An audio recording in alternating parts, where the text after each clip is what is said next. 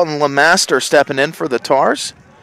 Sophomore as he'll control. Ball top right. Take a shot from outside. Bounce shot. Goal, Tars!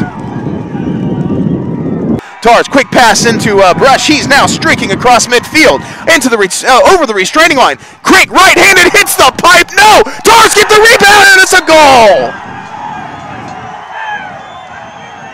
Great ride defense here from the Tars as turned it on.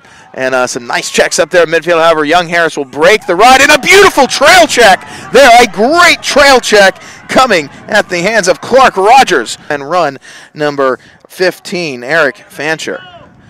Venarb comes around right, looking for that shot. There it is. There's the goal. Jack Venarb, unassisted. Cali Jack on the board. Man up, 5-4. They'll swing it back behind. Quick pass back up right. Top right. Craig, left-handed, hands-free shot and a goal there for Carson Buell. Carson Buell, the junior mid. Top center. Young Harris swings it over, side left. Skip past top center. Crank from outside. Save there by Hogan. Stick side hip on the save.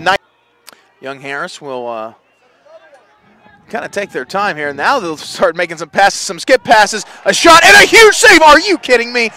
What a save there by Hogan. Makes the grab, though, works it back to Venarb. Venarb takes a step in. Nothing doing. Nicely defended there by the Mountain Lions.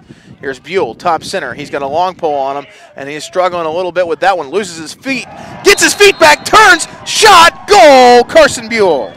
From K. Hall Sandsford Field as the Tars win the home opener and go to 1-0 on the season. Hopefully a sign of things to come for the Tars.